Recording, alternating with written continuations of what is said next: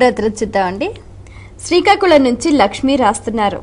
ఏది శాశ్వతం, దేహమా, జీవుడా, దేవుడా, ప్రకృత లేక ఆత్మ, వివరించండి అంటూ రాస్తున్నారు. ఆత్మ ఒక్కటే శాశ్వతం. ఇంకా తక్కిన ఈ దేహి అంటే దేహం ధరించినటువంటి వాడు, అందుకే దేహి అన్నారు. దేహము ధరించిన వాడు ఆత్మ ఇందులో ఉంటే వాడిని దేహి అన్నారు.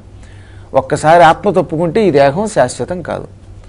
కాబట్టి శరీరం విడిచిపెట్టగానే మన కళ్ళ ముందే మనం చూస్తున్నాం కదా, శరీరంలో ఒక రకమైన వివరణ వస్తుంది, కుళ్ళిపోతుంది, దీన్ని తగలబెట్టాలి లేదా పాతి పెట్టాలి. ఎప్పటికీ శరీరం శాశ్వతం కాదు. శరీరములో ఉన్న ఆత్మ ఉన్నదే అజో నిత్య శాశ్వతోయం పురాణో నహన్యతే హన్యమానే శరీరే అని భగవద్గీతలో కృష్ణుడు చెప్పాడు. అజహ, పుట్టలేదు. ఇది జ అంటే పుట్టుట, అజహ అంటే పుట్టలేదు. అజుడు అని బ్రహ్మకి ఎందుకని పేరంటే ఆయన పుట్ల స్వయంభూ గనక. ఆత్మ ఎవరూ సృష్టించలేదు. శాశ్వత అయం, అయం ఇది శాశ్వత, ఎప్పుడూ ఉంటుంది. నిత్యం ఇది, సనాతనం, మహాప్రాచీనమైనది, పురాణం ఇది, పాతదయ్యుండి కూడా కొత్తదిగా ఉంటుంది. నా హన్యతే హన్యమానే శరీరే, దీన్ని ఎవరో చంపలేరు. శరీరం చచ్చిపోతుంది, ఆత్మ సావదు.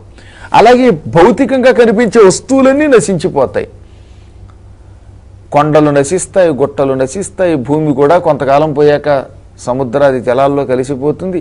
కానీ ఎప్పటికీ శాశ్వతంగా ఉండేది ఏమిటి అంటే ఒక్క ఆత్మయే.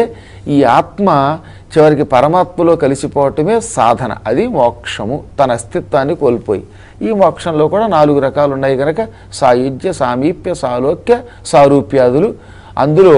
అందులో కలిసిపోయే ఒకానొక ప్రక్రియ సాధన.